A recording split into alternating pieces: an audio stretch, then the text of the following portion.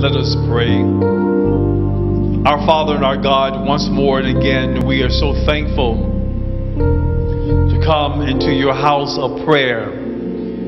We thank you, God, for the privilege of beginning a new season. A season of penitence, O God, but a season of repenting from our sins. And we thank you in advance of your faithfulness. Your faithfulness to forgive us of all of our sins and to cleanse us from all unrighteousness. God, tonight we thank you for a brand new beginning, and we thank you, God, for a season of hope and restoration.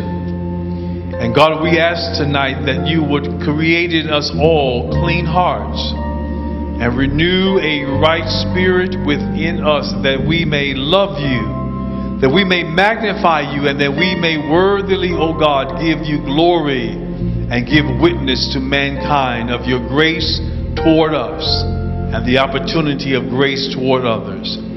God, I ask that you would hear the prayers of everyone in this space on tonight, and not only to hear our prayers, but to hear the meditations of every heart. And God, we ask that you would incline your ear unto all of us and grant your peace.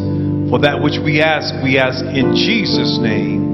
And the redeemed of the Lord said, amen. Say amen again. Amen. My brothers and sisters, tonight we come to another season, another opportunity of beginning 40 days of preparation of Lent. And we are grateful to God for how God has honored us to be a part of life, and to be a part of not only life, but a part of the forgiveness of His grace and His sins. And so we come on this Ash Wednesday, the beginning of these 40 days, and 40 days of separating ourselves from ourselves, so that we can even see God even in a greater manner. So tonight people all over the world are wondering what this Ash Wednesday is really all about. And Ash Wednesday is really our returning back to God. It's an opportunity for us to receive the first love that God has given to all of us, and then we return that love back to God. And we do so in remembering and repenting, but more importantly, we do so in expressing our gratitude to God by giving up some things that we love. So many people have done that in many years, and it becomes a routine. It becomes just a habit that I'm giving up this and I'm giving up that. But it's not just giving up; it's what we are gaining in our return. Amen. Not only are we giving up things of substance, maybe whether it is food, and whether it is social media, or whatever it might be. We give these things up so that we can experience what God has experienced through His Son, our Savior Himself. It helps us to understand and to see very clearly that it's not easy to make a commitment unto God without the enemy beginning to tempt us and to distort us and to try us. Even on the little bitty things of candy or desserts or whatever the beverage may be, or whatever the activity it may be that we are sacrificing and giving up, we realize that God uses these things to grow us and to empower us even the more, so that we can understand what real sacrifice is all about. So the reality of today is really not about us. It's really about our love for God and His love toward us. The reality of the beginning of Ash Wednesday has nothing to do with how good we are to keep our commitment, but it's really how good God is, that in the way that He has kept His commitment toward us. So tonight we begin to consecrate ourselves, and we consecrate ourselves in a way that should change our lives. That should change our lives from not only these 40 days of beginning on tonight, but it should literally change our lives all the way through the Resurrection Sunday. And then even through Resurrection Sunday, it should make a difference of our lives as we prepare to receive the very power that we celebrate as Christians, as we celebrate the very power and the reconciliation of God through what He has done. So you will tonight Not only dedicate and commit yourselves to that which you're committing unto God, but when you pray, we will pray, and not only pray, but fast when we pray. And fasting, not only just literally giving up the substance of that which we are denying ourselves, but fasting to the degree, my brothers and sisters, that literally that we ought to feel the anger and not the anger, but the anguish that God felt when giving up His only begotten Son. Tonight is a very grand beginning. It is not just a solemn beginning, but it's really a hopeful beginning, because we ought to experience our faith in God like never before. We ought to experience our faith in God to understand that God is really moving in a divine way for all of us and through of us. And what we commit unto the Lord, He is able to sustain us. So as we continue to worship in spirit and in truth tonight, I really want us to be really committed and submitting ourselves at the gaze of God's grace and His mercy toward us in such a way that this Ash Wednesday will be more than just tradition. This Ash Wednesday will be more than just a ceremony, but it will be our beginning of commitment unto the Lord. People have been proclaiming all day what they're giving up, and I think that it's okay to affirm that. Affirming it brings us to accountability. But it also is very important, not only what we're giving up, but what we're adding on. What we add on sometimes is more important than what we give up. What we give up, some things that we give up normally are things that we probably need to give up anyway. What we add on are things that will glorify God, glorify God, glorify God, glorify God. What we give up edifies ourselves. What we add on should glorify God. As we look into our own faith community and what we're adding on, not just financially and not just our physical activity, but I was saying to the congregation on this morning, some of us, when we talk about doing a good deed, we need to stretch beyond our comfort zone. Calling people that you don't normally call and pray with them, not gossip with them, but pray with them.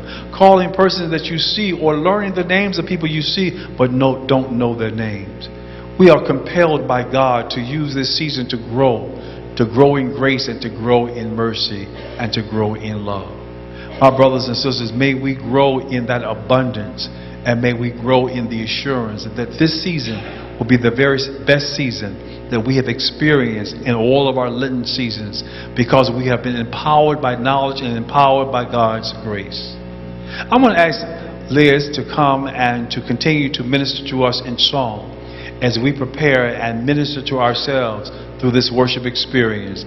And may this season and may this time on this evening be what we are in need of as we grow and go toward the power and the will of God.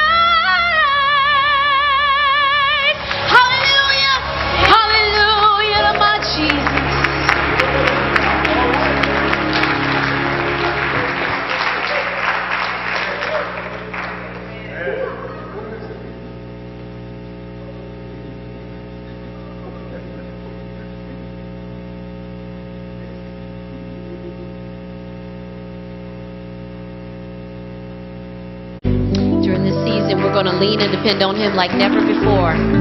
Amen. We're going to do as Pastor said. We're going to pray for each other and with each other. We're going to stretch out on our faith. We're going to renew our commitment. We're going to be mighty saints of God, because God is faithful, so we shall too be faithful.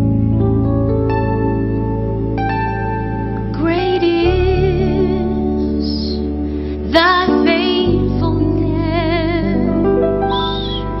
O God.